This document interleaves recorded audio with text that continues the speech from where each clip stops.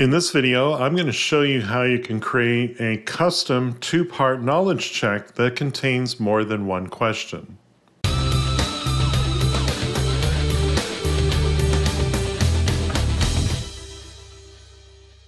I'm Paul Wilson, and I make videos about e-learning, specifically the authoring tool Adobe Captivate. If you like what I'm doing here today, by all means subscribe to my channel, like this video, and feel free to share it with all of your e-learning friends.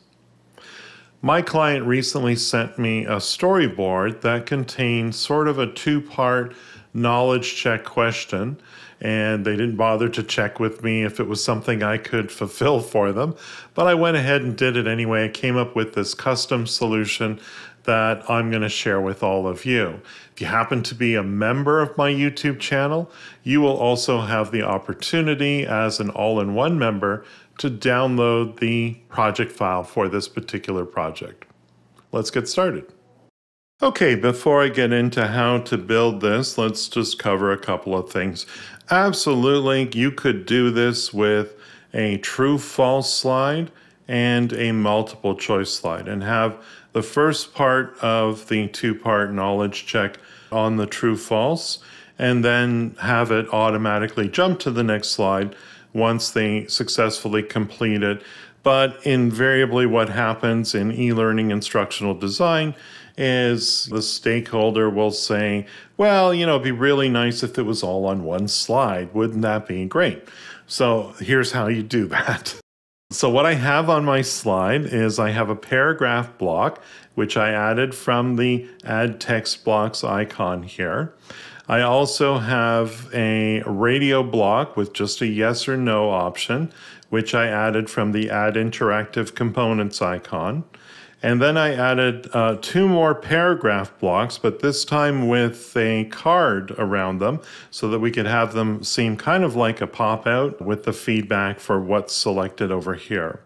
Next is another radio block. Again, we add that from the interactive components icon here. And then followed by two more paragraph blocks. This one with the final correct answer, we're giving them a continue button so that they can go to the next slide when they successfully complete this interaction. And incorrect, in this case, it's going to be more of a try again message because I want them to find the right answer before they move forward here. This one here, I'm not going to force them to find the right answer because yes or no, you're going to get incorrect or correct, and you'll know obviously that one is wrong and one is right. And then you'll be able to move forward. No sense making someone select the other answer when they know clearly that is the other answer here. So the other thing with all of this too is that starting with this block all the way down to the last block, I've set them to be not shown during publish. So they are not visible, and you can test that out just by previewing it before you even added any interactions here. We can see we're just going to see this message, the question, the example text, and either yes or no, right? So from there we can start to build our interaction. Now, you could add submit buttons, but quite frankly, that just adds a layer of complexity. Let's just have them choose the answer. Now, with any selection, we don't need to do anything here. I will use this in the second half of my two-part knowledge check because I'm going to clear out the previous message. But in this case here, I don't need anything under any selection. We're just going to go with selection of. And if they say yes, which in this case is incorrect, we're going to show the incorrect message. And to do that, we want to show the content sections. So let's just roll our mouse down until we see the incorrect message. Not this version. We want to show this version with the entire block. So I'm going to select that. And we're right away going to give them the next block, the next question, and we can do that and select that as well. So whether they get the first part right or wrong, we're going to move forward and show them the next part of that message there. So that's good. We'll press next. I'm going to reset state on slide revisit and click done. And we'll do something similar for no. We're going to show Again, go to Content Sections, and we're going to show the correct message and its block, this one here.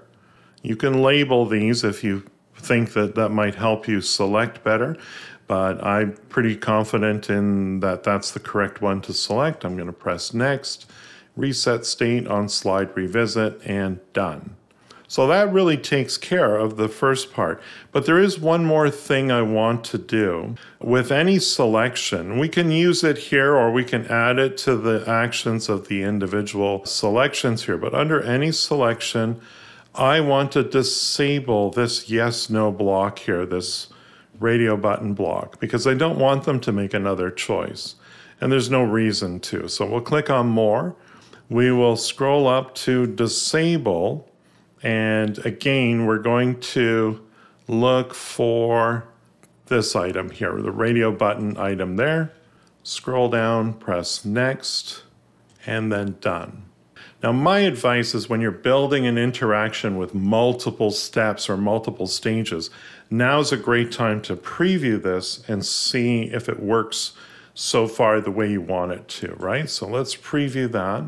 Okay, so let's choose yes. That's incorrect. Can I change my answer? No, I cannot. But now I can move on to the second part of the question. Let's reset this and see what happens when I choose no. Correct. And I didn't set up the display of the other item there. So let's go there. Show paragraph, but I also want to show radio block number 2. So I don't know why I missed that, but we can easily add to that here by editing the original target here. And we'll just find this item and add it to the selection that we're making here. Okay, that's right. I did it in Content Section, so I'm going to show the feedback and show the radio block. So Next and Done. Let's just check that. I'm pretty sure it's going to work this time. Press play. Let's choose no. Correct. Look at the following version, and now I need to find an example of the properly written version of this sentence here. So, similar to before, this is going to be slightly different here. When I select anything from this list, that's what this first section is for. So I'm going to hide Content Section, and we're looking for the incorrect please make another selection option here. We'll choose that, but we're not going to disable this because we want to give them multiple tries. So that's going to happen, and we'll just reset state on slide revisit there. So we will hide the incorrect feedback, and we'll now go to selection of. Now, in this example here, the correct version of the sentence is the third one. So I'm going to do that one first, just so I can keep it straight in my head. I'm going to select that. And when I select the right answer, I want to show correct and then disable this. So let's show our content section with correct. This is it here. Next and done. And we will also disable our radio button block so no further changes can be made. Next and done. Okay? Probably not a big deal. One of the things I like to do when I have multiple actions is I will select them all and then merge them together so that they happen simultaneously. This is more of an issue when you have like 7, 8, 9 actions and you don't want to see a delay between all those actions. For 2 actions, it's probably not going to be noticeable, but just as a best practice, I tend to do this here. So for each of the other ones, all I want to do is show the incorrect message, and that's it, right? So let's choose that. We'll show our content section, and we will show our incorrect message, and do the same thing for this one here. Show our content section, next, done, and last but not least, the third distractor, we will show our content section for that, next, and done. All right, let's try this out. So this is our 2-part knowledge check.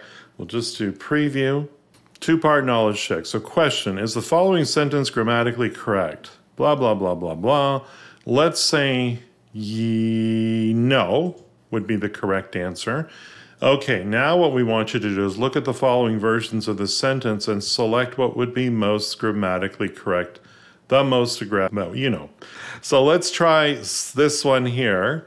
Now I'm forced to scroll down. It says incorrect, make another selection. Okay, let's try this one here. Oh, there we go. Correct. You have selected the most grammatically correct version of this sentence. And I could now press continue. And of course, if I program my continue button to go to the next slide, I get to continue on with the rest of the course. If you thought this video was helpful, please like and share it with your colleagues. If you need help with Adobe Captivate, hire Paul for one-on-one instruction. Paul's goal is to focus on lessons based on your specific needs. Visit his website at captivateteacher.com. And don't forget to subscribe to his YouTube channel.